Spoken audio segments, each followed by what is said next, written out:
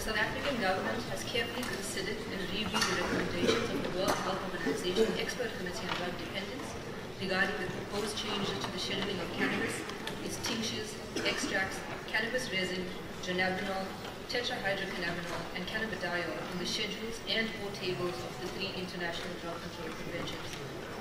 We commend the World Health Organization for providing member states with scientific and evidence-based information in assisting member states to formulate drug policies and programs to counter and address the world drug problem.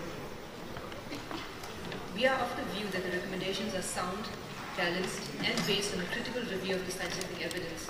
These recommendations will serve as an important guide on how member states should schedule the substances under domestic legislation.